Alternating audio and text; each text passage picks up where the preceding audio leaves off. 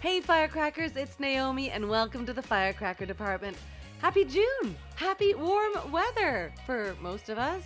Happy noises of summer, can you hear? I've got boats and kids jumping off docks and lawnmowers and mosquitoes and all the best and the worst sounds of summer. Gosh, I love June so much. And happy Pride! Happy Pride Month, everybody! You know, here at Firecracker Department, we, of course, celebrate queer pride all year round. All year round. But June, it just gives us a little boost to just celebrate even louder. And not just with rainbow graphics, which I know I love. And of course, thanks to our very own Vicky Breyer, we also have amazing graphics in the Firecracker Department.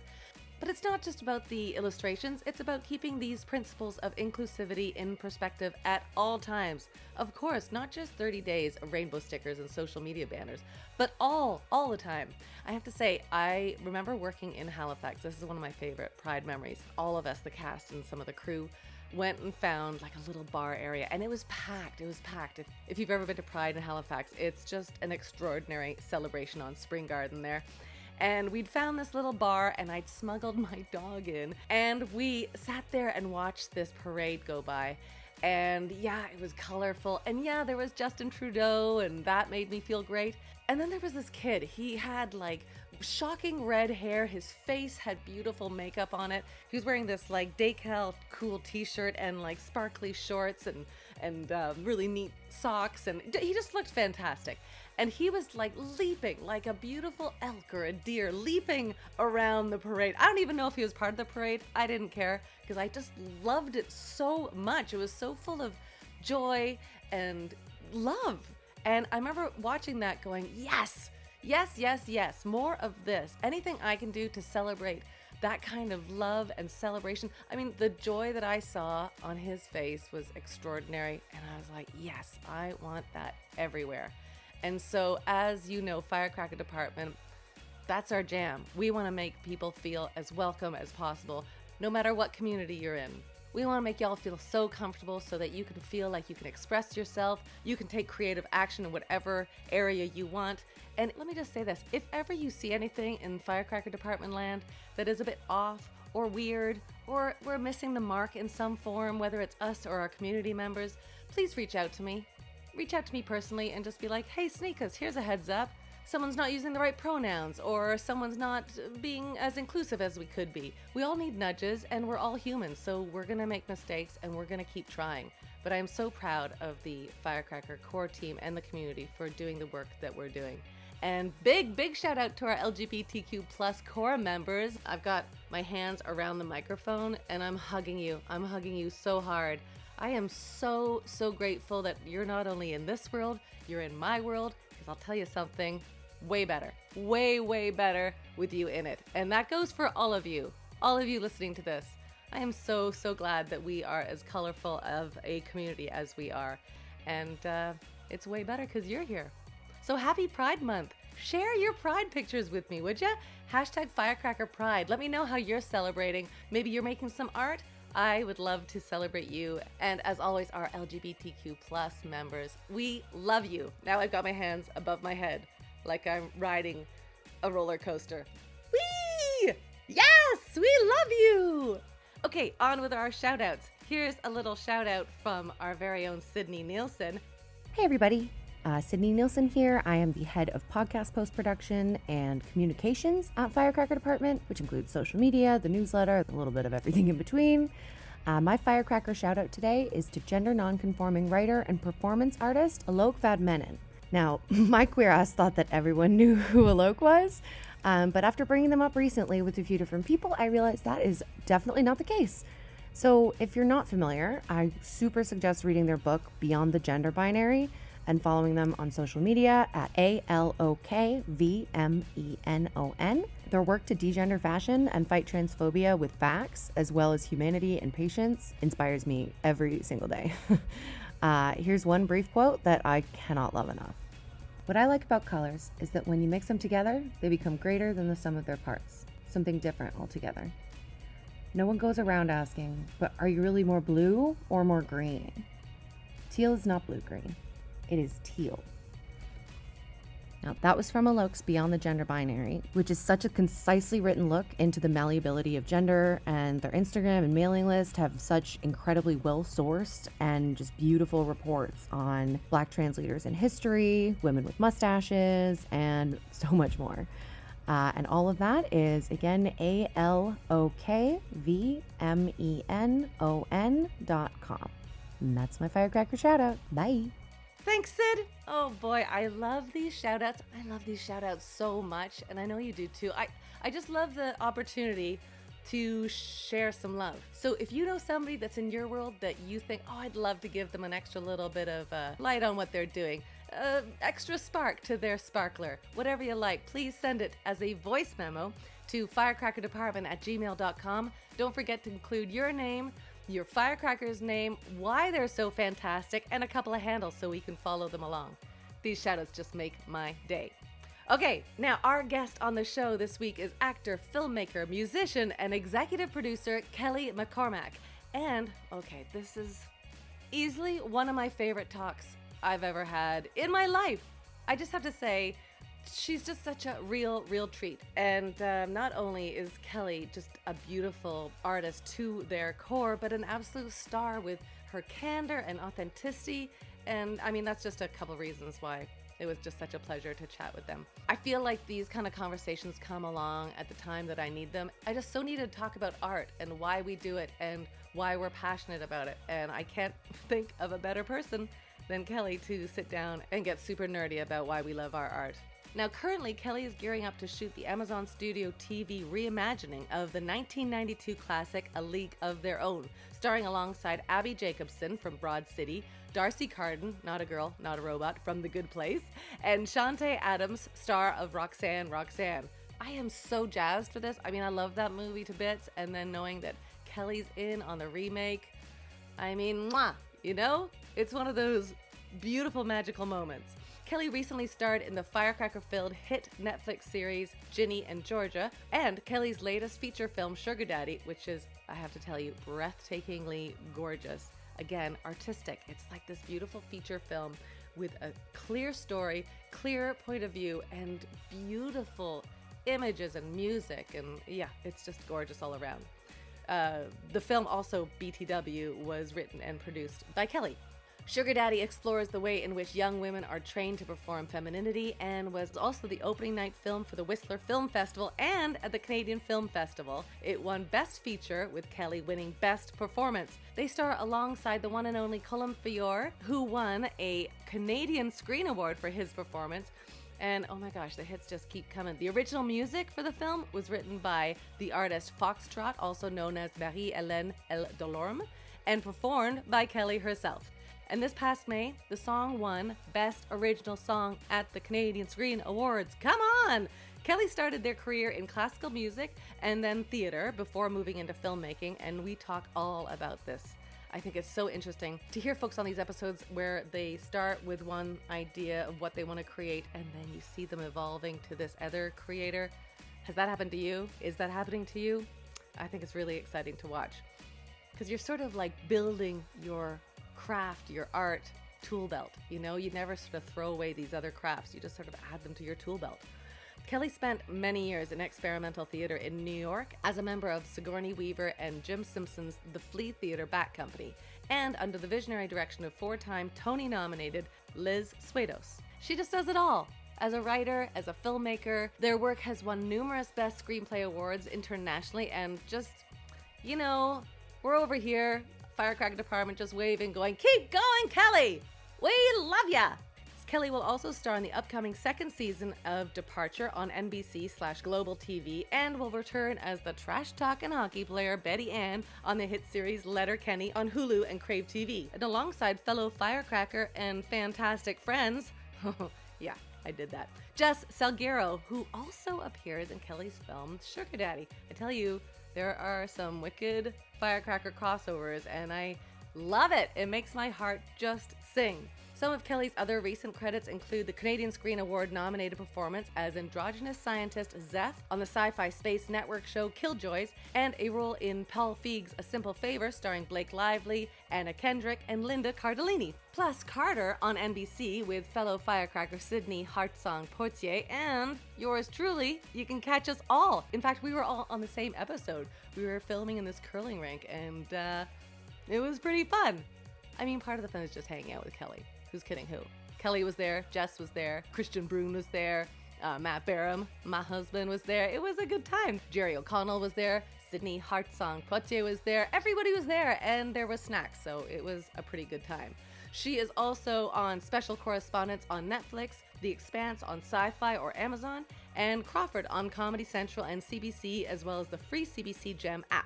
I'm really excited. Can you tell? I think I'm talking really fast because there's a lot of credits to go over right now, and I don't care. I wanted to squeeze them all in to let you know what a firecracker Kelly is, and I'm excited to share this conversation with you. She filled my heart, this conversation, and you know what? It filled my creative tank. You ever feel that as an artist when you're like, oh, my creative tank is just empty?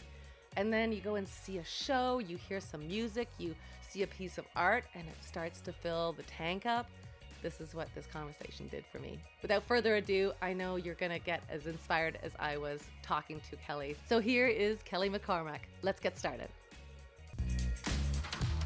Kelly McCormack. Hi.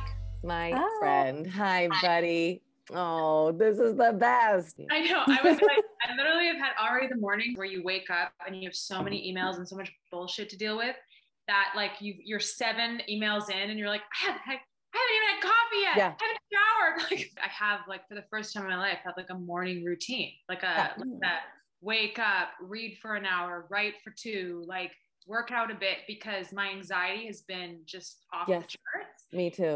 And even my social anxiety and my talking like this, I'm very happy to, but I was like, I just need to because I've been so alone for so long that you have to work up to it.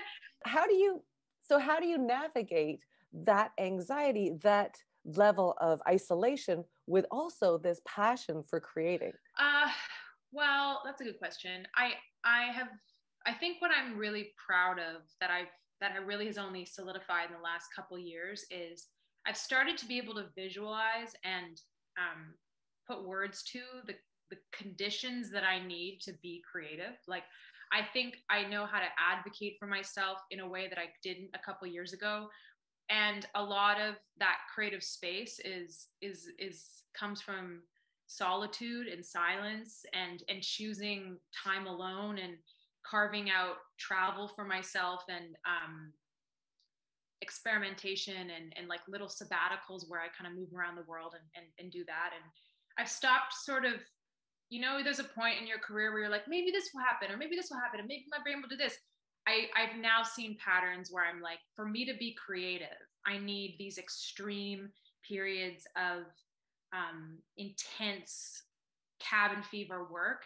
And then I need to travel for a month and do nothing and just read and do that. And then I need to do it's sort of a combination of, I am a workaholic. So but I feel like I know the currency of it. I know what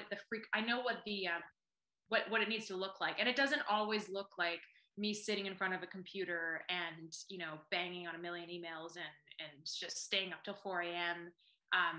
Writing scripts and it used to be that. And I used to not sleep. And then I read this book, Why We Sleep. And I started sleeping, which is a new thing. Because I used to sleep famously, people could call me at 4 a.m. I'd be like, what's up? I just would go to bed at 4 a.m. I slept for 4 hours maybe. And I took a lot of pride in that. And I didn't realize I took a lot of pride in that until I started transitioning and realized transitioning into sleeping. I started transitioning to sleeping and realized that there was a lot of my identity tied in this sort of career at all costs, personal life, not important. Yeah. So yeah, not a lot on that, but I'm still a workaholic. I just think that the tapestry and the hypothesis of how I can work and what I need, it's like I need to go into a vice period of tight woundness, and then I need to unwind it in an ephemeral nature-based, travel-based way. So that's a great image. It's not always possible though. Like, I mean, didn't you have a doctor that like challenged you or wrote you a prescription for leaving the country and taking a break? Because I think sometimes, like what you've just described, like I think that's a really healthy place to be. I think that's a learned approach, right? Like there's a time where you find yourself like, why am I so nauseous? Why am I not sleeping well? And that's the young version of a workaholic. The older version is like, fine, I gotta shut down before it gets more serious. Yeah, though I would say, like, unfortunately, I'm not at a place where, like, people at, like, my therapist once asked me, like, what do you do for me time? What do you do for you time? Me time? And I was like, what are you talking about? It's like, she was like, what do you do? We are living in the me time. What do you do for yourself that has nothing to do with your career, that is just for your own enjoyment? And I was like, what are you talking about? Keep talking. I'm listening.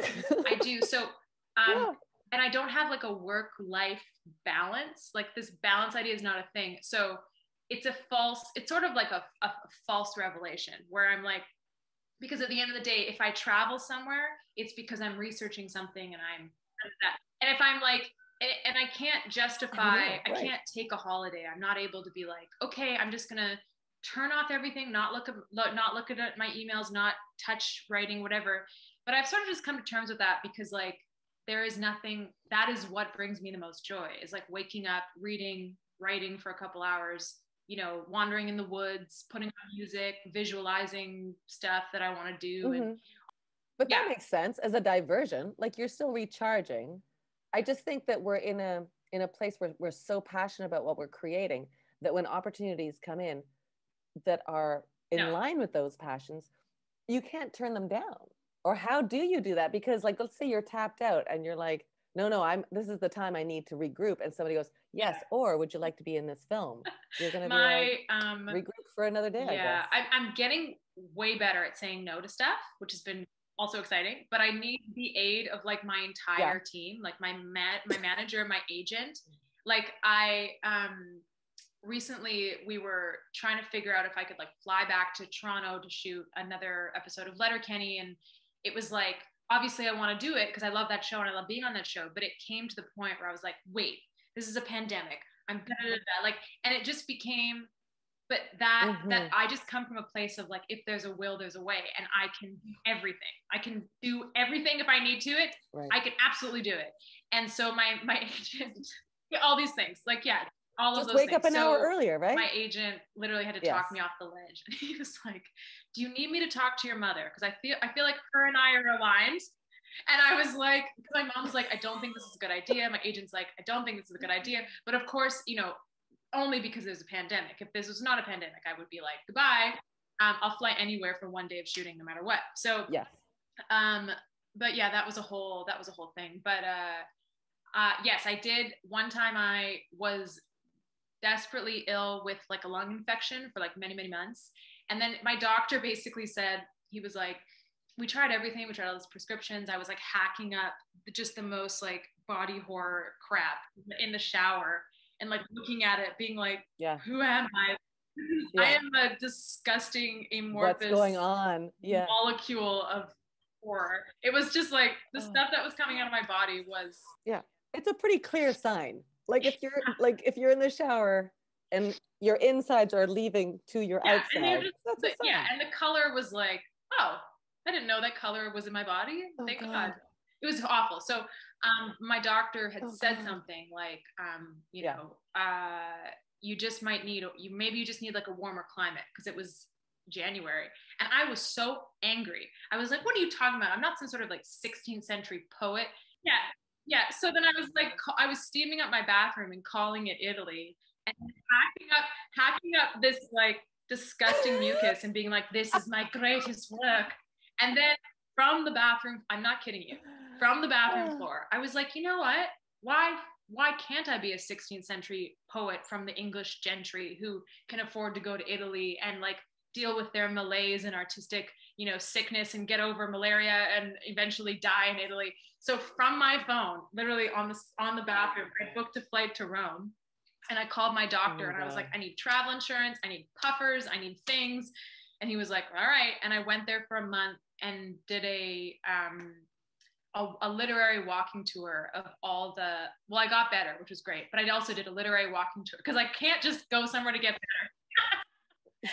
I did a literary walking tour on all the famous poets, you know, like Shelley, Byron, Keats, and Death in Venice, and all these like this idea Amazing. that male artists from privileged white male artists from England, from like the English gentry, from like, you know, who were already barons and noblemen, go to Italy to get over tuberculosis or their malaise or their artistic confusion, and at one point, you know, write their greatest work and die on a beach, or discover that the only beautiful thing on earth, or the singularly most beautiful thing on earth, is like a virgin woman or like an underage boy or something.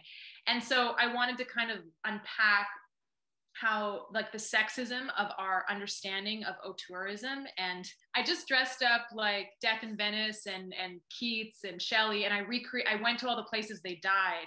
And so instead of being like, you know, because all these guys were like 20-year-old twerps, like they were all like 21, 26, 27, and we venerate them. We think of them as like the like romantic poets and these signifiers and shepherds of what real art is. And yet each one of them let like the female wreckage that they left getting to Italy, like the amount of women they impregnated who died of malaria and women who jumped off bridges, was, so I was sort of trying to embody this stereotype, embody this idea of like the privileged white male becoming better through like being around the beacon of art, the very like citadel of art, and sort of just say and unpack how they did that at the cost of so many women, and how we don't know these women's names, but we know that Shelley died on a beach gripping Keats's poem, and they're all like 20. Like, who gives a fuck about what they? I mean, they're great poems, but. But do you think that was your low point as far as health goes? Like, do you feel like that was the biggest turning point of going, no, I got to keep better on top of this kind of stuff? Oh, yes. I was so ill, and going on a holiday to get better, which also resulted in me doing an incredible amount of work, was pretty great. I mean, it was I mean, I'm very much like escape hatch in terms of health, and like I am pretty good. I'm pretty mobile. Like if I'm like, all right, you know what, I'm going to go to Berlin for a month, and I'll just get on a flight and do it. Or I'm living in, you know, in the woods right now, and I'll live here for a bit. I'm so nomadic that it's just, but that was the sickest I've ever been. And then now, like, you know, now I'm just trying not to get COVID and trying to get my vaccine and all that stuff. So, but yeah, that was like the longest holiday I've ever taken. Well, I mean, it's because I have to say, like, I know you and I spoke about this quote unquote holiday, but and what your process was like learning about these poets and writers.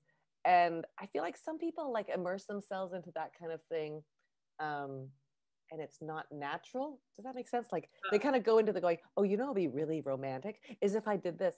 But I feel like you do it, and it's like an actuality of who you are. Like I don't think there's an over amount of like not forethought, but just like you're not trying to live up to an image or a vision of somebody else. You're like, no, this is just something that's within me that I know I have to pursue. Oh man, that's like the best compliment.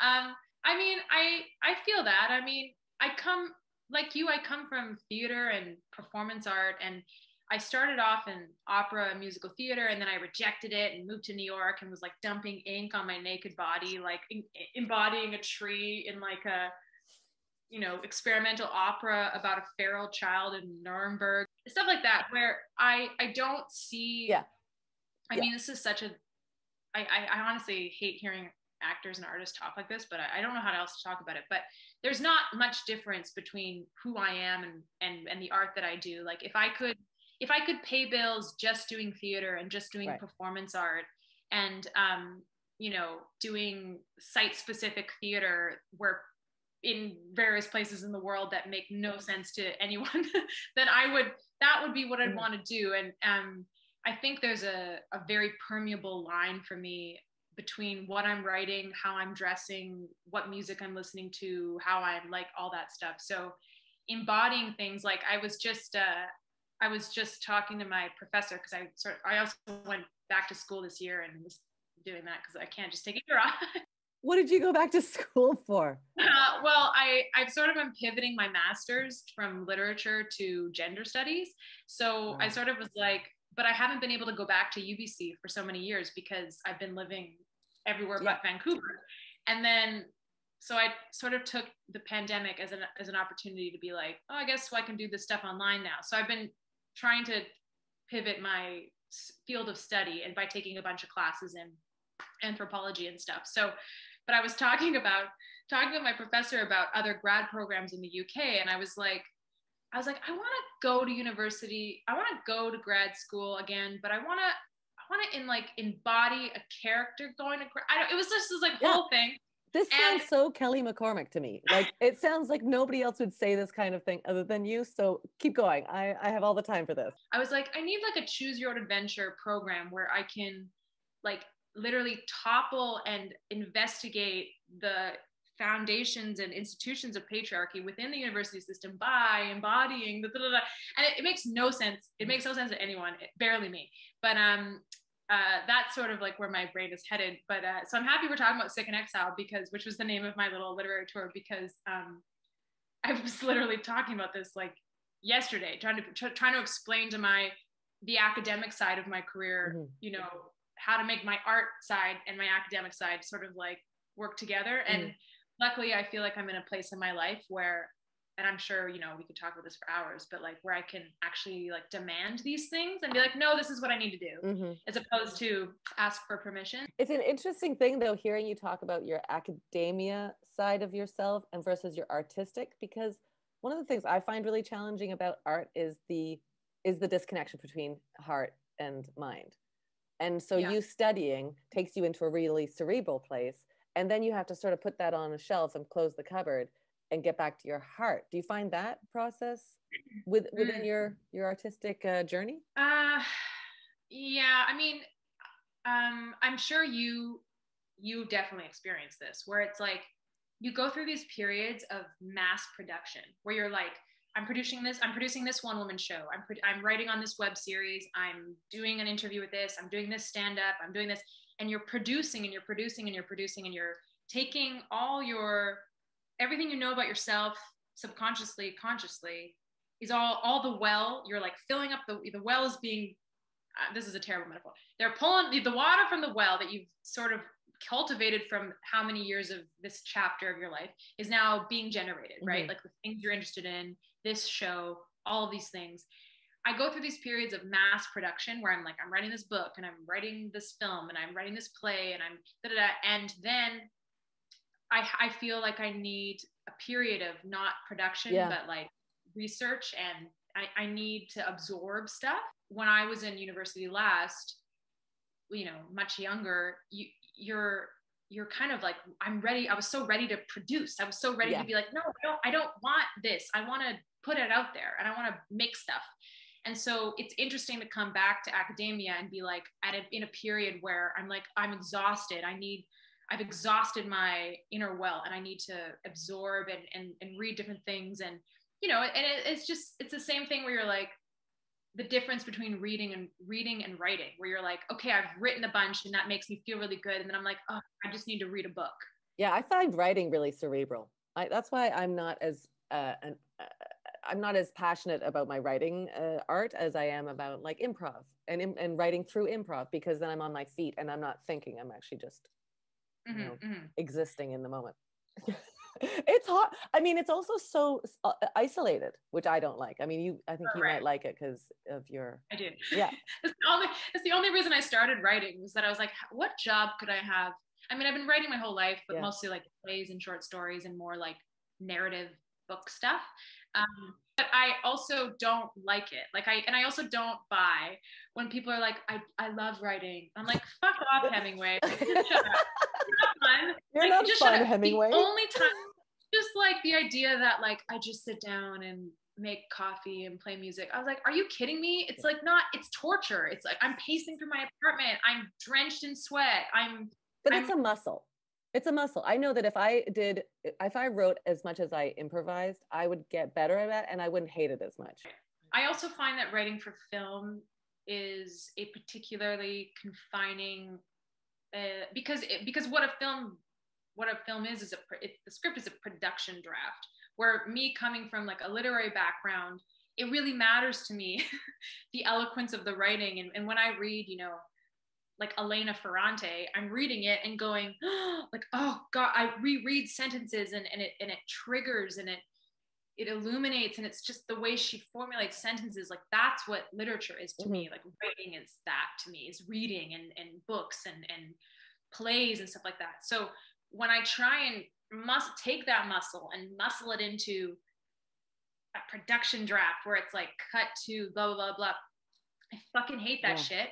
And my producer brain can't stop thinking about like how much this would be or how expensive this would be and blah, blah. But I find the only type of writing I like to do is writing that has absolutely no function beyond just the writing. As in like, I'm not planning on showing it to anyone or pitching it or talking about it out loud. The only writing I like is that where I'm just like, this is for me and my imagination, and I'm just like la-di-da. But yeah, when people are, I love writing, it's so romantic. I'm like, fuck off. Like, just absolute, like that's fake news to me. I just can't. And was this always your destiny? Like, do you feel like destiny? I don't know if that's the right word, but like when you were a kid, were you producing as a kid and then you just got older and just produced things that were bigger than just your backyard? That's a very good question. Well, I mean, I know like you grew up in like 7 years old, Baron von Munchausen type of environment. I understand that your life was in this odd and beautiful, magical. Yeah, I mean, we lived in the city most of the year, so it's like I lived a pretty like normal Vancouver-y life. But when I was younger, my mom, I was in class, I was in grade like 2 or something, and we were doing an assignment on if you could have a magical power, if you could have a superpower, what would it be and why? And I had like the pen hovering over the paper, so excited to write down breathe underwater, because breathing underwater to me, swimming underwater, like I was a synchronized swimmer. I'm obsessed with the ocean. The ocean is like my absolute full heart, all of it. I was like, this is what I want. But of course, in like a 7-year-old brain where you feel like you still have magic, and that, your words and how you write your name in the top right of a paper is like triggers some sort of la-di-da, and like you're watching Matilda, and so you just think, I'm going to write it down. Anything's possible. Anything's possible. So I really, really wanted to do this. I really wanted to write that down, but in the fear that if I wrote whatever I write down will probably come true, I, instead of writing down what I wanted, I wrote down, you're going to hate this. I wrote down what I needed, which was to not be able to sleep so I can get more work done. So my mom was like brought into the school, and they're like, is Kelly okay? Like she said, all these other students are like fly and like firebomb and like, be able to go invisible. And she's just like, to not have to sleep so she can get more work done. Like, what the hell? So my mom was like, what is she okay? Like, what is she doing? And my mom was like a single parent of 4 kids. So she's like, well, I used to go to bed, and like for Christmas once from Santa, I got a desk full of arts and crafts, and it was like the greatest thing. And I would go to bed, and then I would pretend to go to bed, and then I would wake up and just like sit at my desk and like, I had crafts, I had beads, I had a bead business. I had a box in my high school in the office, because I was on student council. I was like the editor of the high school yearbook. I did the PA announcements every morning, and I would get phone calls in class where the teacher would be like, Kelly, this is actually for you, because like, sponsors for the yearbook would like call, like Pepsi would or the Chevron from like down the street would call.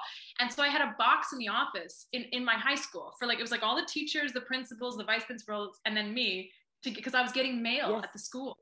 And so, but before that, when I was younger, I was always like, putting on plays and making costumes and making art and crafts. And like, that's why when someone's like, what, do you consider yourself more a director, a writer, an actor?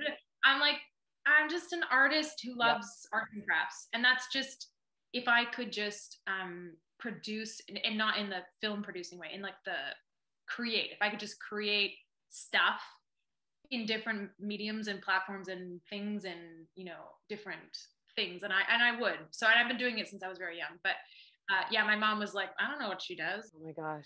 Can I share? My father passed away recently in December. And one of the things, just to in line with our DNA that we all obviously share, he was on his last days and he was still lucid. And so I got these great, awesome moments with him where he would just speak so clearly. And he said, he looked at me at one point, he just shook his head. He's like, I just had the thought that I can't wait till this is over so I can get back to it. Like get back to work. Like he wants to die so he can get back to work. Wow. He was so impatient. And he was like, and he said, I'm really impatient with this process. So he had so much work to, and he loved, like he was a chemist. He loved his work. So it's the same, in line with the same sort of like childhood superpower of not needing to sleep. Yeah.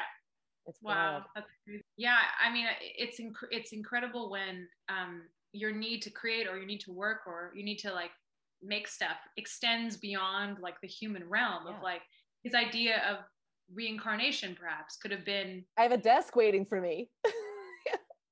I mean, so this is the way I've been changing my thinking is that I do believe in the afterlife because why not? Like it can exist or it can't exist. So I'm going to choose that it does exist. So I get a chance to see my folks again. And I don't know. I have a vision that my father's probably got a blackboard somewhere that he's like, they've just taken a break from road hockey and now they're back to drawing formulas on a blackboard. Yeah. I believe it. I mean, I recently, dealing with grief and losing someone, you sort of, I feel very privileged that I had never had to like think of these things before, like being like, okay, well, where are they? What is my thing? And I take a lot of comfort in I've manifested every other destiny I've wanted. So why can't I manifest that this is real for me and therefore true? And that, and that is, in the idea of convincing myself that I had magic when I was young, I do feel sometimes that there is that you can connect with that magic and you have that sort of thing. So yeah, I believe he's definitely at a death. Now, and was this always like, was there ever a time, because like the journey of an artist, I don't think is linear. Was there ever a time that you're like, this is hard. I'm not getting the breaks I need to keep pursuing this. I'm going to do something else. Was there ever that time? Yeah, there was a time where I was like, this is not, I can't make this work. And that's when I started writing for film. That's when I was like, okay, well, I'm auditioning for parts that are not only not booking, but I'm so sick and tired of how offensive they are, how sexist they are, how unreal, like how uninspiring, and I couldn't crack the leading lady thing. It's not in my body. I don't know. And I was so emotionally strung out on like trying to be this thing that I was told through opera and through musical theater and through film. So that's what I started writing, where I was like, well, fuck it. I'm just going to try and write characters and parts for myself and make stuff. And then when I wrote my first film, Play the Film with a bunch of friends, it did really well. And then it was like, I guess I'm a filmmaker now. Yeah. And then now it's been 5 years of me doing that. And nothing happened in my film career until I started making my own work. Like end of story. Like nothing. Until I started like dressing like myself, being myself, trying to live more, I'm a fairly private person, but like live more authentically. And then it was suddenly like, okay, things started clicking and but was that conscious, that step? It was conscious in that I got to a point where I couldn't do it anymore. Like it was conscious in the way that when you've given up, you're on the floor and you're sobbing and it's fire and you're bloody and you're glad. Like, I guess it was a consciousness to my absolute breakdown. Yeah. And it was something I never, and now you like sort of, presentations of gender and sexuality and the expectation that I don't have to be this like particular silhouette of a woman. Right. Miraculously, the industry and the world has somehow readjusted and is catching up and suddenly welcoming that. So it's just been funny to sort of, but I feel like when I started trying to present a little more authentically a couple, like 5 or 6 years ago, it was definitely a gamble. And it was hard. It was like, all right, things I'm going to say no to, things I won't do, and all that. But yeah. But that balance must have also been challenging because I feel like you have such an artistic vision of your art. Like looking at something like Sugar Daddy, that's not just a film, that's like a piece of art through like the direction and the costumes and your words and your vision. And then you've got that next to Letterkenny and Killjoys and League of Our Own, which are all like, quote unquote commercial. Yeah. So how do you find the you in those projects? I mean, my vision of myself in the future is like, I would like to be like, Tarkovsky and shoot films that make maybe sense to me, but maybe not sense to everyone, all over the world, and live in the south of England in like a house and just like make nature-based films that have like a very arts and crafts, like meta theatrical nature to it, and only any of the more commercial work though, like you, I feel like I'm a character actor, and I feel not that you're a character actor. I feel like you, I like a large range, and I like there's things I love in comedy, of course, but how do you find yourself in more commercial parts that might not be like the distinct vision of how you see your art? Mm-hmm. I mean, they're all little tweaks and fights and conversations, and I say fights lovingly, but like, when I get to the costume fitting and it's like, okay, how do I just be like, cool, what if we made this character a little more like masculine, or what if she doesn't wear a tight belt around her waist and she wears little oversized clothes or whatever, and to be honest, I don't have an interest in playing myself. I don't know what that is. I mean, a lot of people when Sugar Daddy came out were like, how are you like Darren? I was like, well, not at all. Like, why would I? We look the same. I'm in the same skin sack with her, but her and I are not the same person. But I want to be other people. I want to be like an artistic character actor gremlin who like is different people. And so whatever serves the part is what I want to go to. But I will say it's not about me in the costume fitting or talking to the director or fighting for certain things to make it like myself. But what I do try and fight for is to make it like a portrayal of a female or a non-binary person or a man, even when I've played men, that is not falling into stereotypes that make my skin crawl.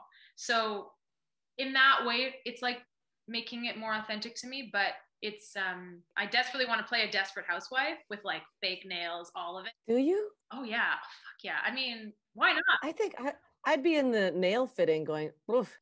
Basically, I have two pretty loose, but not loose as in like, no, they're pretty intense. They're pretty like foundational. I have two like hypotheses for like what I will do and what I'll say yes to. One is if it's the most opposite of what I've just done, like the most polar opposite of what I've just done. So if what I've just done is I've produced and made a film or then I want to like go do I want to be like in the choir of an experimental opera in Berlin and be paid nothing. Like that's like, I just want it to be the most opposite of what I've done. And if it scares the shit out of me, I will say yes. If it doesn't scare me, I will say no. And the only exception of that is if a friend calls me and is like, yo, can you be in my thing? And with the exception of the artistic barter of the community where if someone's like, listen, I want you to be in this thing and I want you to play the exact same character you play on Letterkenny, I'll be like, absolutely. Right. I'm not scared of it. And it's not opposite, but because we all rely on friends saying yes to stuff and all that. But if it, so yeah, I mean, what would scare me right now would be playing a housewife. I mean, that would be terrifying. Yeah, you're right. It would be terrifying for different reasons, but yeah. Like full on. I mean, I have a project where I've sort of written myself in to play that. So it will come to fruition at one point. It's so funny because now I don't ever wear there's not much going on with makeup wise, which is so funny because years ago, and I won't say who, but like only 5 years ago, I was on set trying to advocate for the fact that my character didn't wear mascara. And Yeah. it was a fucking thing. Wow. It was Yeah. crazy. And that was only 5 years ago. I mean, that was all, and I was like, okay. And they're like, well, you know, we do have to put liner on you because we have to, like, you know, make sure that we see your eyeballs, Right. and that it is, you know, we gotta do that. And I was like, just straight up no. Like, whatever they're doing, guys, put it on my face and I'm gonna go out. So I mean, I'm looking at your IMDb. I think one of your first credits was like Spa Girl from Off-Center television series in 2006. So then I kind of flash forward to your Sugar Daddy, and also, like, you know, you're starring in League of Their Own, which is, that's a huge commercial film. How are you, or a TV series? How are you feeling about the transition between the Kelly McCormack that did Spa Girl 2006 to this? How does that sit in your brain?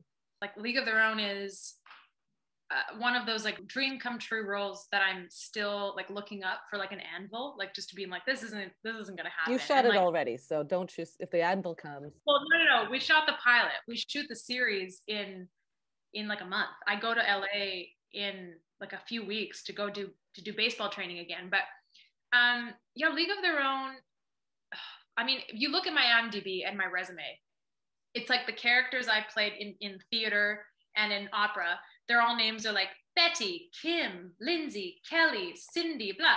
And then they start slowly turning into Colby, Darren, like Sid, blah, blah. And you can just see the transition of when I started sort of showing myself and advocating for myself in a way that felt more authentic. But hell, like, some of those very feminine roles are very, like, in the beginning. But how am I transitioning? Well, I mean, the cast is insane. The obviously the material is iconic, and I get to play a scrappy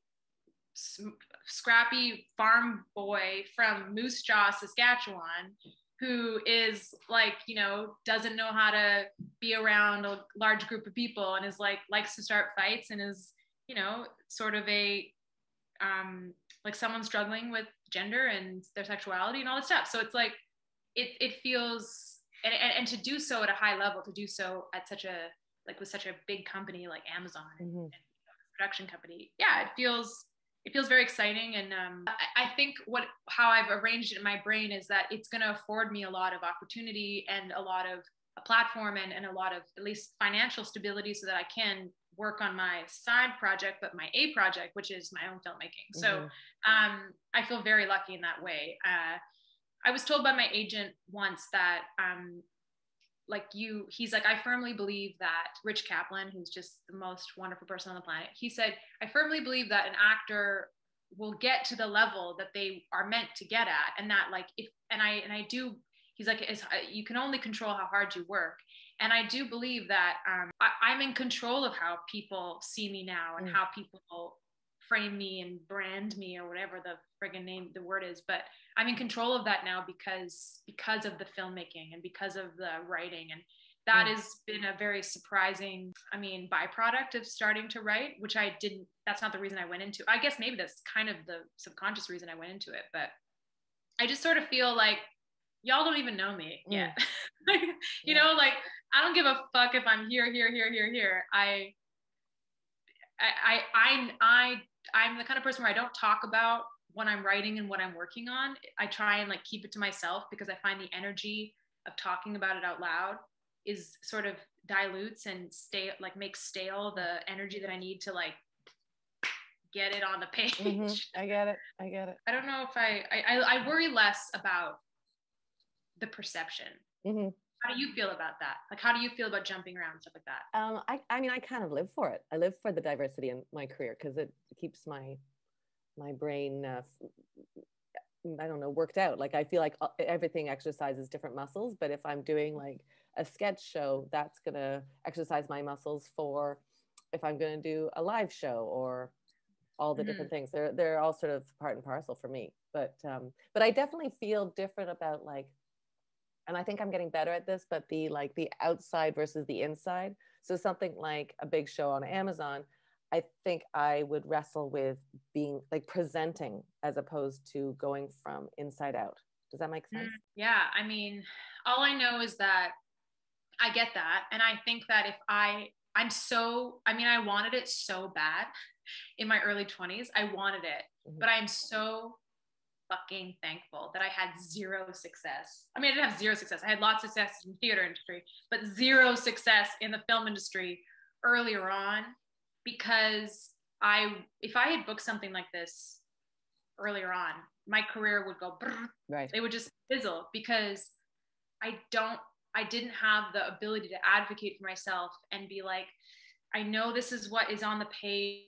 Can we just push a little further? Yeah. I know that you've written this and da da da, or I know this is what you're thinking, but can we add this layer? Like, what I can, I know the conditions in which you know yourself more. Yeah, I know myself more, and I know the conditions and the things I need, and the level of work and collaboration that I like expect and want and push for, that will create an experience for myself and a character that I can play, that I can get my head into and understand.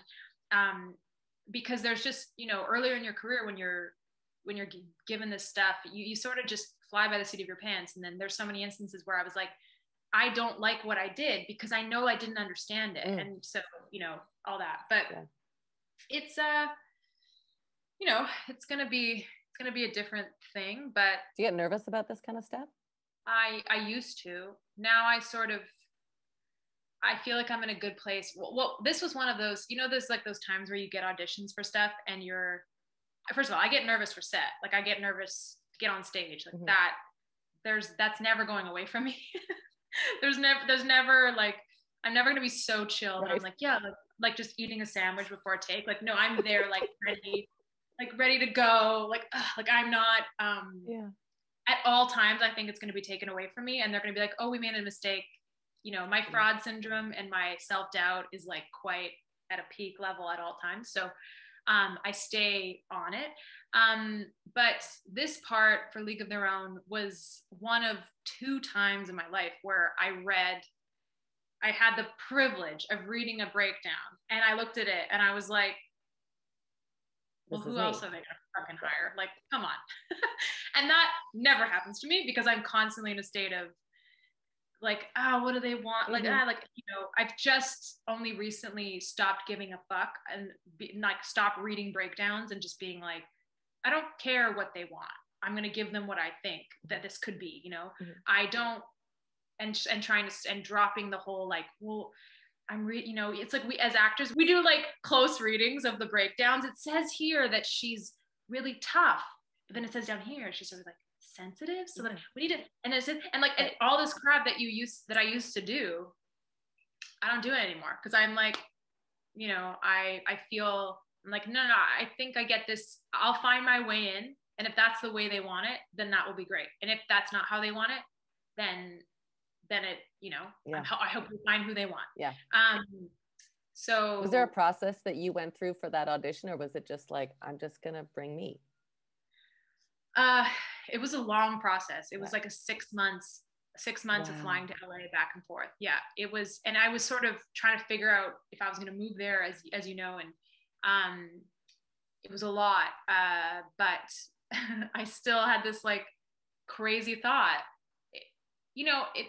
It feels, I feel from the outside, I think it feels like, it felt like to my mom and to other people, like this is a big break, which it does feel like that. But as we talked about earlier, some of the chess pieces and things that 10 years ago and 5 years ago that I was sort of positioning and dealing with alone in my room with no validation and no permission, has led me to this moment. It feels like I was walking through a door I opened many years ago, and I walked through it, and that has been, and that was why it was so rewarding to book it, was that it was like, I put myself here and I did it. That door was opened at a time when it was really painful to open it. And that has felt very good, where it just felt like I breezed in. Like, that audition room was just like, hey guys, I'm here. What's up? Like, it was not that same sort of, I need to break down the door and I need to, show them who I am because they don't know. I was meeting a bunch of people like Abby Jacobson and Darcy Carden and Will Graham and all these people and Jamie Babbitt who were in the room. And it really felt like I I was like, I'm here now. So here we are. And that is never, like, for someone who struggles with fraud syndrome and self-doubt, which I know a lot of artists do, that feeling has only ever happened once. Was Killjoys. Killjoys was, I read that part, and I went to Jason Knight, and I walked in the room, and I made some weird ass choices.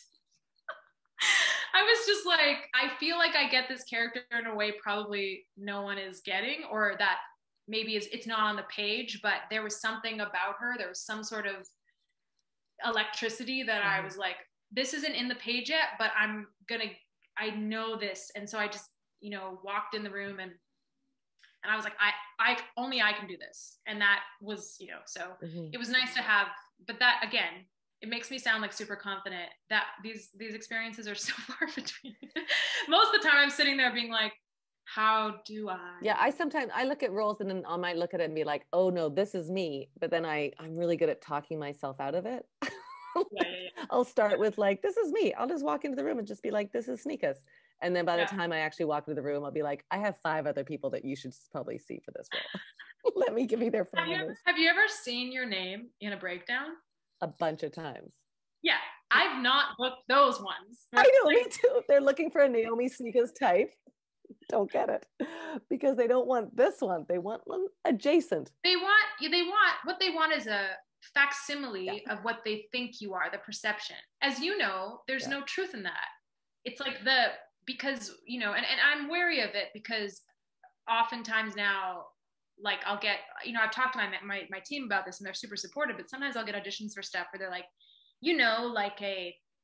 like a ball cap wearing androgynous lesbian who's like doesn't give a fuck and blah blah blah. And I will tell them, I was like, I get scared, because I'm like, well, I don't want to be pigeonholed just because I'm suddenly, living more authentically. But it's interesting sometimes to sort of step outside yourself and be like, oh, that's how I'm being perceived right now. And that's why they're saying to me. Little do they know that I'm like literally like trying to play a desperate housewife. But that's part of it, right? Like that's the part of it, that you are a baseball wearing desperate housewife. Like, it is the journey of like tearing away all the different pieces of armor that we've put on over the years to protect ourselves from the pain of rejection, and going, no, actually, this is who I am. And recognizing like this is this woman that, she's probably spilt food on her top, and she probably shouldn't buy a nice top because of that. But she's also super confident sometimes. Like, it's everything.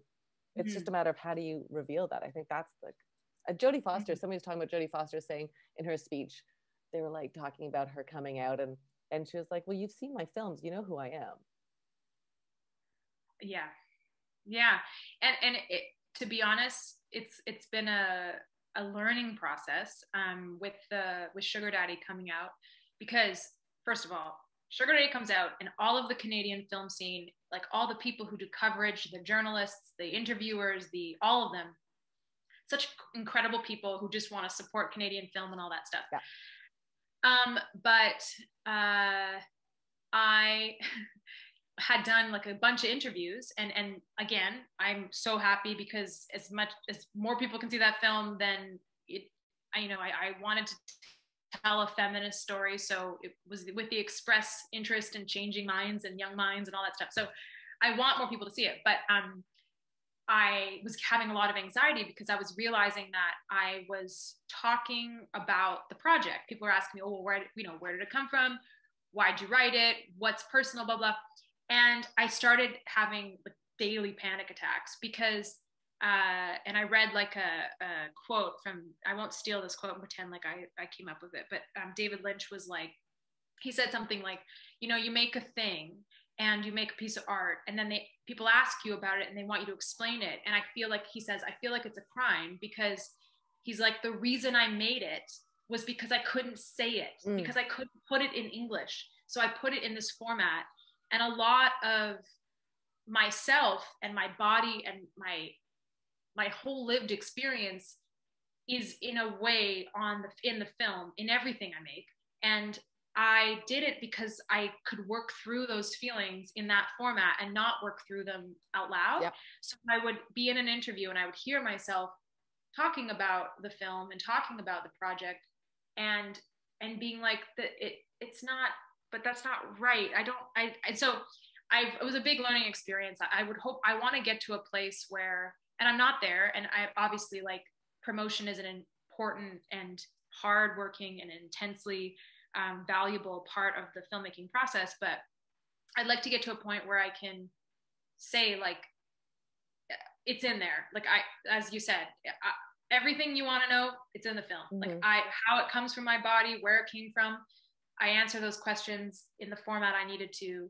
What more do you want from me? Like, I don't know how to, and so, yeah, like, the idea that anyone would need to ask me about my personal life, I'm like, are you crazy? Like, I just made the most exposing film. Exactly. Yes, exactly. But I think people, it's not autobiographical. Like, I'm not doing, none of the things that happen in the film happen to me, but it's like allegorical and metaphorical and all that stuff. And who I am, I think, is quite obvious to people, but it's an interesting, so that Jodie Foster idea of, like, her needed to come out. She's like, have you seen me? Yeah. I think people just sometimes need to be, like, spoon fed, right? So that at the end be like, yes, this is what the actual, do you know what, these are the words I actually said in a circumstance, where you're like, just do a little bit of work. Yeah, exactly. Absorb it. And I mean, we're definitely in a period where, for better mostly, but also a little bit for worse, where we're really, really, really, really into, like, identifying language and labels and things, and all of that is very important. But I feel like there's it's sort of like a double-edged sword, because we're asking people to be more forthright about their personal life. Yeah. And as an artist, I'm so vigilant, like, talk about, like, hypotheses and conditions in which I need to create, like, because my life, my body, and my art are quite one and the same. The silence and solitude that I need to create extends to me keeping things quiet, so. But who's to say that? Like, I think it is a really interesting time, and as you said, with people expressing how they identify, because from some perspectives it's from a point of supporting that. So asking somebody, like, how do you identify, is just a way of, like, how do I make you feel the most welcome that I can? Well, also, I just hope we're in a point where someone could be like, and my answer is, I don't know yet. Yeah. Like are we at a place where I work really well in chaos. I love the space between. Yes. I love, like, the best quote I ever heard about, we were talking about, like, the afterlife, which I think this is, like, the most beautiful, or the presence of a supreme personal being, or something like that. Mm-hmm. The best quote I ever heard, which I applied to my artistic life, is, I know there's not something out there, but I know there's not nothing. But can't we just not know? Like, I think I'm okay with not knowing. Like, I think that, the more that we can have discussions where, and I've had these before, where somebody says a statement that is so shocking or so offensive that I have to take a step back and say, I don't know how to deal with this right now. Mm-hmm. Mm-hmm. Yeah, but that's also, it makes sense to me, because you're an artist and you live a very mobile, like, unformulated, unstable existence where you don't know where you're going to be, blah, blah, blah. So this sort of, and I think from the outside, people sort of go, oh, like, but what we want is to work on the Amazon show, so that we can get towards stability. Not at all. I'm not on the search for a bigger career so I can have more stability. I am adverse to being comfortable and being stable. Like, I want to live in more places. I want it to be more unstable. But, the sort of more chaos elsewhere, and have less things, because I'm not like, okay, now I got to figure out, A, B, and C. But that sort of, there's not something, but there's not nothing. That kind of, I don't know, is how I have to keep my life in that position, in that sense of chaos, in that sense of question and exploration. And if I put too many words to certain things, like how I identify, or what, all those things, for me at least,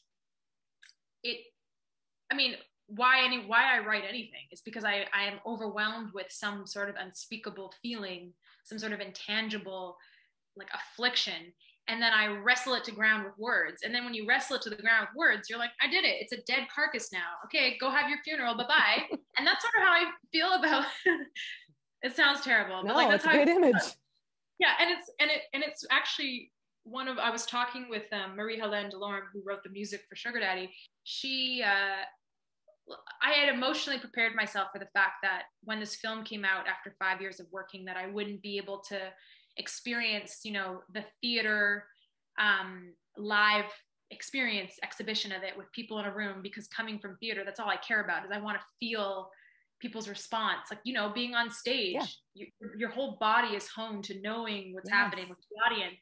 And that is why you get such a high on being on stage. And so I really just wanted to watch, be in the theater, watch people watch it, and then feel on stage what the responses were, get people to argue with me and the talk back and give me crazy questions and all that stuff. But I thought I had emotionally prepared for it. And then when it was all happening online and I'm sort of averse to my computer and I hate my phone and I don't like social media that much. So I was like, okay, this film is happening basically online. Here we are. She and I were texting back and forth and I was like, I'll never for the rest of my life shit on the ritual of festivals and parties and red carpets and stuff, which obviously as an actor, you're supposed to be a little cynical about, because it comes in the public perception of like networking and all this stuff. I need a ritual, a live ritual. And I said to her, I was like, not even to celebrate this process, not even to be like, it's here, it's the end of it. And she's like, yeah, you need a funeral. You need a very ceremonial, beautiful, fun, with alcohol funeral. And I started thinking, I was like, that's what it is. It's like the film coming out and people being able to see it. For everyone else, it's the beginning of their exposure to the project. For me, I need that funeral so that I can move on to something else. I need that ceremony of people saw it, it happened in real time, I was there, and then I can go, okay, guys, I'm done, I'm moving on to something else. And not having that has, I think maybe like it was not the most pleasant experience, but people were watching it online and people are finding movies. And so I'm really thankful. And obviously there are so many films that were put on ice because of COVID. Yeah. So I wake up in the middle of the night being like, I'm like, oh fuck, it's in the can. Oh, thank God. Yeah. Yeah. So, just thinking of that as a ceremony of funeral is sort of like an affectionate way of putting it. I don't know. Like little background is I remember seeing it for the first time in Delicacy at Fringe with Kat Sandler's play, and being like, who is this person that just set this stage on fire? Like, it was so exciting. And it was so fun. Yeah, but it was just like, I don't know, it was just so my jam to see somebody care about their performance that as much as I watched you care. And then when we started this podcast, I was like, I got to get Kelly to chat, because I knew there would be like pew pew. And then you and I had coffee in Los Angeles and talked like this. And I went, well, that was the chat. I should have recorded it. So I kind of pushed myself. So now, months and months later, we've had this. And honestly, I'm so grateful for it. And I'm so charged by your artistic vision of things. It's really amazing. Truly. I'm happy. Every time we talk, I'm like, we just delve into such effortless personal spaces, but feeling in it just feels, I feel you mentioned this when you were doing the intro for Sugar Daddy at the CFF. You were like, it's so interesting how like at these major junctures of our like careers or whatever, we sort of find each other. And like it'll be a couple months and then we'll be like at some sort of thing. And you're just about to go and do like baseball training for this show. I can't wait till our next juncture. Like, well, hopefully you're back, in LA at one point, or maybe I'll be back in Vancouver and we'll be. Who knows? All right, so I'm going to wrap it up. I always turn the tables and ask if you have a question for me, because I feel like it's not fair otherwise. Okay, I have a good question. I thought about this last night while watching a bunch of seals on the ocean. What about the career or the artistic life? I don't like using the career that much, but artistic. What about your artistic life? What aspect of it that you have now that you're really proud of, but when you were really young, dreaming up an artistic life, you did not anticipate, it didn't even have a glimmer of reality in your head, but it's something you do now that you're like, wow, I'm really proud of, and this was unexpected. I didn't think I would go into this. And on the flip side, what did you dream up when you were younger about your artistic life that you have disconnected with now, or you don't have now, that you would like to reconnect with? What facet of an artistic life when you were like a child you were dreaming up do you not have now? Yeah, that's such fantastic. I think I am the most proud of pulling people together. I think, and when you talk about like, it's funny that you should even ask this, because it's something I was thinking about that I didn't bring up. But when you talk about like why we do bigger projects or why we want to do an Amazon show, it's because if I tell a joke to my husband and it gets a good reaction, I'm like, okay, but wouldn't it be great if I could tell it to a bigger audience? So it gives you the ability of sharing what is like one of my superpowers. I have a superpower, which is joke telling and comedy. So it's the thing I'm most proud of, that I have the ability to pull people together. And we have that show. I don't know if you ever saw the show we used to do in Kensington Market called the Carnegie Hall Show. And it went through this transition. We did it for 3 years, every week, rain, blizzard, everything, Oscar night, everything. And there were nights that nobody would turn up. There'd be 3 people in the audience and I would know all of them by their first name. And we would just be like, what are we doing? This isn't working. And we'd push through.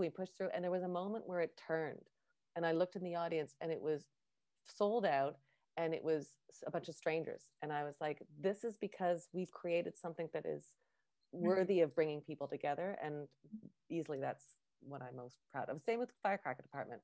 We're creating places where people feel safe to create and feel safe to voice their opinions, and are challenged to take creative action, which I think is important. Second part to that is,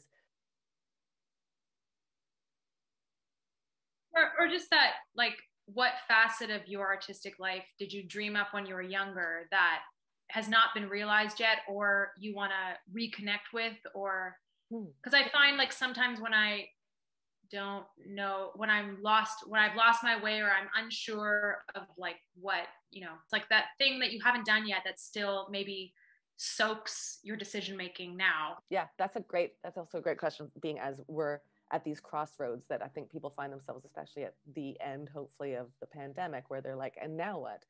And I think our dreams change. Like when I was first started, I was like, I want to be on Broadway musicals. And then I was like, nope, I don't want to be a dancer anymore. I danced for a long time in my childhood. And then I was like, I want to be at Stratford.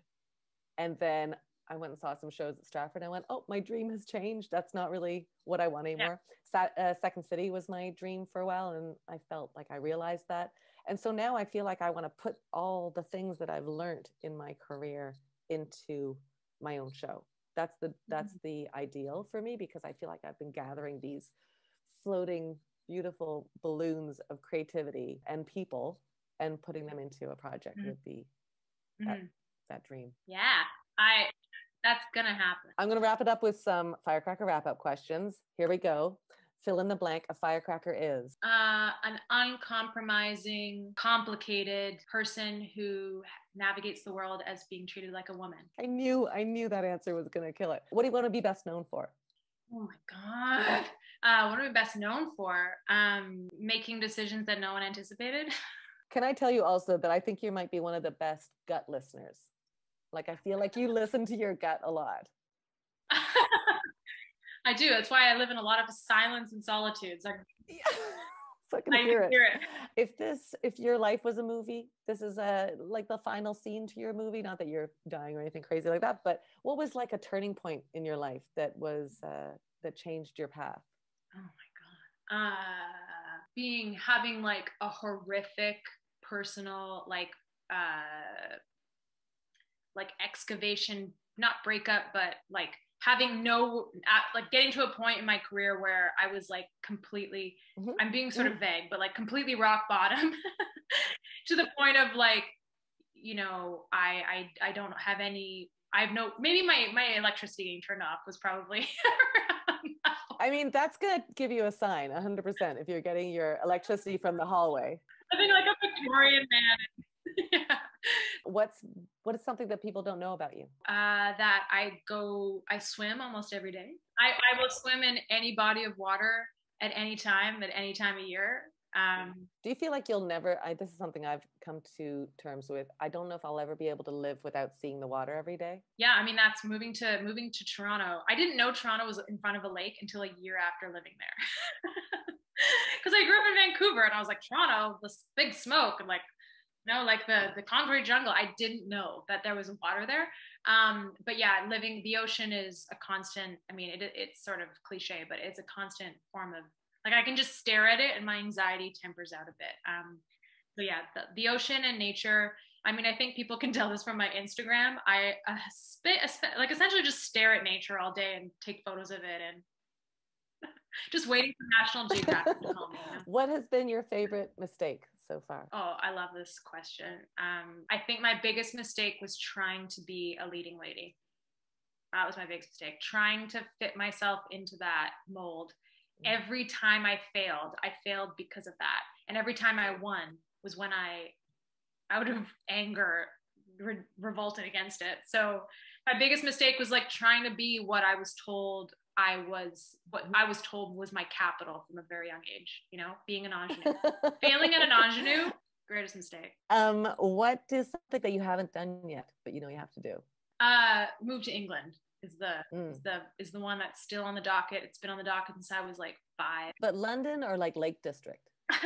It's basically like move to the south of England and live in like a little cabin there. That would be relocate to the UK is still the thing. I mean, I go there a lot. I go there when I can, but that would be the thing that is like, you know, yeah. Oh, and swim the English Channel or something crazy. Like, oh yeah, just throw that in for sure. And just tilting the spotlight to another firecracker. Do you have somebody you want to do a shout out? There is one person who is an actor, director, writer, creator, person, mentor who, like, I don't know how to say this without sounding like hyperbolic, but she quite literally keeps me alive, and that's Allegra Fulton. I love Allegra Fulton. She changed my life with those performances early on with like Frida Kahlo. She just, like, you know, when you feel like you have all the answers and you're like, I don't want to bother someone when I'm upset, you know, no, or like when you're, you know, you've been given the tools from your therapist or from a writer, or when you find yourself at a junction and you're like, okay, I can like figure this out, this anxiety, this fear, whatever. It's like, I will call her sometimes when I feel like I know how to handle a situation. And then she will give me words that crack open another dimension of what it means to survive and what, like, I don't know how. She quite literally keeps me alive. And I look to her. She's so smart. And even just the sound of her voice is the most like, like comforting thing. Like she's just got, I mean, she still has a huge voiceover career for a reason.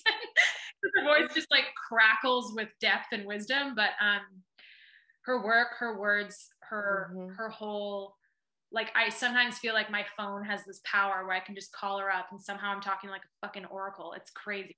So, I mean, she would be our origin story is very, very funny and very interesting, which I'll tell you once over drinks, but she's my ultimate mentor, all of it. So love it. Yeah.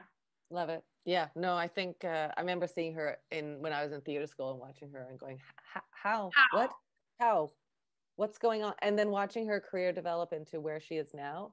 And I know. And if you ever have her on here, like, I would just be sitting there with popcorn, because she's just one of those people where, like, besides her artistic career, besides the stuff she does, the art she makes, her understanding of her own hypothesis of how to live and how to live artistically and how to navigate yourself and your career, like that interface, she is a genius. Like, it's too much. Thank you. That was a good one. What's advice you would have given a younger Kelly? Well, I'm very much of the sort of, I learn a lot from failure. So it's hard for me to think that I would give any of that little fucker advice.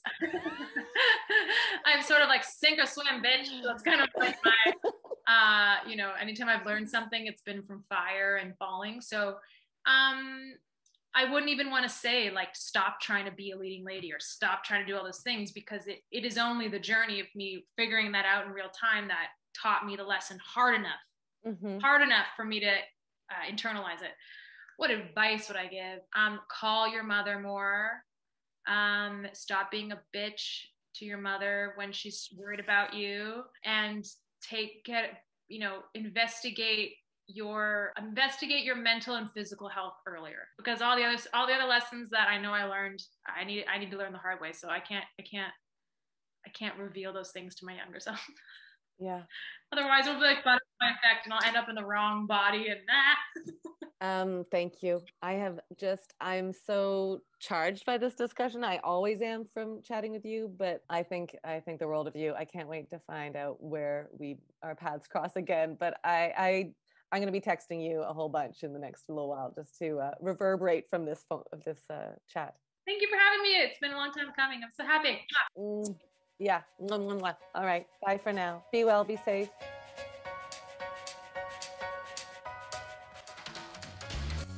I mean, didn't you just love that chat? I really could have talked with Kelly for 100 years, and you better believe I've been keeping in touch over text and connecting as they gear up to go and shoot a League of Their Own. So exciting. So exciting to see that, and then knowing Kelly's in it, I'm like, front row seat, thank you very much. Now you can follow Kelly on Twitter at KEL McCormack and on Instagram at Kelly and Phyllis. Floyder Films is Kelly's production company, which you can find out more about at www.floyderfilms.com. The award-winning film written, starring, and produced by Kelly, Sugar Daddy, is on VOD, and you can follow its journey online at Sugar Daddy Film. Hashtag Sugar Daddy Film. Look out for news on the League of Their Own series, because I know so many of us are looking forward to it, and I just know Kelly's gonna just shine alongside those incredible other cast members. Oh my gosh, I gotta calm down. Until that comes out, why not watch Kelly in Killjoys, or Carter, The Expanse, or Amazon and Netflix anytime? I mean, Kelly's everywhere. Plus, don't forget, on the CBC Gem app, you can watch all the Nedos of Duquesne Island, which is a mockumentary presented as lost footage of 1970s era. It's ridiculous and funny, and Kelly's great in it. It's just very unique, and you should see it. As always, make sure you're subscribed to our newsletter at www.firecrackerdepartment.com and follow us, Firecracker DEPT. Let us know what resonated for you from this conversation, or share this conversation with another fellow firecracker and spread some firecracker love. And I love you. I'm just having such a great June, and I'm sharing my love, so I hope you're doing the same. Happy Pride, everyone. Happy June. I hope you're having a great, great, great start to the summer. Bye for now. Winnie Wong is our Firecracker head producer. Follow her at Wonder_Wong on Instagram and Wonder_Wong8 on Twitter. Sydney Nielsen is our co-producer and head editor. You can follow them at Sydney_Nielsen. Sydney, like Australia. Nielsen, like milk. Our intro-outro writer is Lauren Schell, who you can follow at _Lauren SCHELL. This episode was edited by Jordan Giddens, who you can follow at Jordan Giddens. That's Jordan with a Y. The rest of the team comes at you from Toronto, Los Angeles, Austin, London, Dubai, and truly from all over the world. Get into the full Firecracker Department core team at firecrackerdepartment.com/about, because we're always updating and we're always growing. Stay tuned to our newsletter for advance updates on our monthly meditations, upcoming mentorship workshops, live script department readings, festival partnerships, weekly writing workouts, and dates for 2021, and so much more. There's lots going on in Firecracker Department.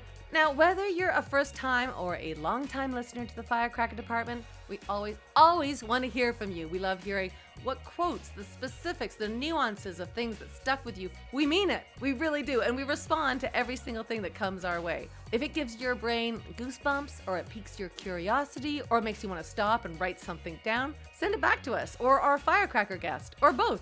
I mean, everybody likes to know that when they put something out into the world, that it resonates. And if it sparks something in you, use that creativity to take some creative action. Share it, because it just reverberates, you know? If you see somebody being creative, that might spark somebody else's creativity, so pay it forward. Thanks also to Jeff Milutinovic and Igor Korea for our theme music, and thanks to you. Yeah, you, sitting there, driving there, walking there, working out there, and taking time to listen. We know there's a lot of options out there, and we really appreciate you choosing us. We hope to see you at maybe brunch, maybe the writing workshop. And until next time, thank you for listening to the Firecracker Department. We'll see you next time.